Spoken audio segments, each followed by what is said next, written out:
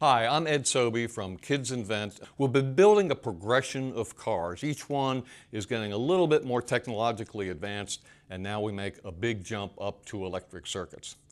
Kids today often don't have the opportunity to mess around with electricity. This is their opportunity to jump in, be comfortable with it, figure out what a complete circuit is, and explore maybe even switches as well as reversing polarity. And it requires no introduction and no lecturing from you.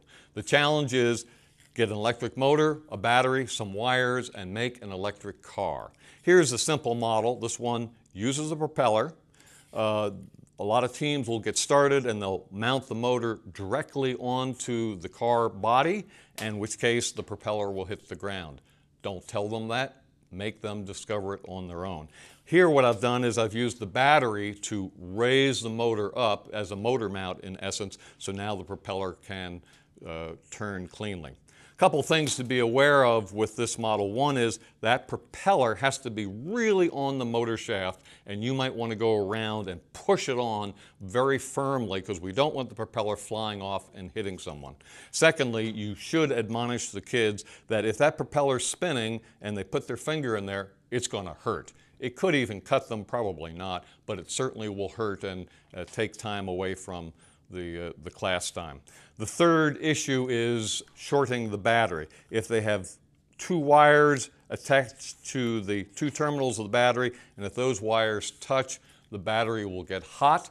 Your first indication is somebody will yell, "My battery's hot," or "My wires are hot." That will tell you to rush over and disconnect the battery. You might have to check to see if the battery has been destroyed.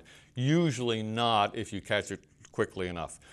With those safety admonishments aside, this is a wonderful activity. Kids will love it. Here we're not testing for how far the cars go. They will go forever and ever and ever if the car can go in a straight line. Here we want to measure speed. So with a stopwatch or with your smartphone or cell phone, you can measure the distance, and it doesn't really matter what that distance is. We typically use 15 feet, 18 feet, something like that. As long as you're consistent, they put a car down to test, you start the stopwatch, and you stop at the other end. They record that distance on the board along with the car name, and then they try to get the car to go faster. You can suggest to them, if the car goes in this direction, that it might go faster with the motor behind it. So some teams will immediately try to rip this off and position it, but of course that's not the right way to do it. The right way is just to switch the polarity on the battery or the motor so the motor spins the opposite direction. By letting them figure that out for themselves, they have now figured out everything they need to know about electricity, that the circuit has to be complete, and when you reverse the polarity, the electrons flow in the opposite direction. They've learned everything they need to know, and you haven't lectured one iota. They'll love this activity. They'll want to do it again. They'll want to add a second motor and a second battery. That's up to you to determine if they should do that. They first have to get one motor and one battery working and working well. And then they can go off and be more creative. And then at the end, if there's time, you can have all the cars racing.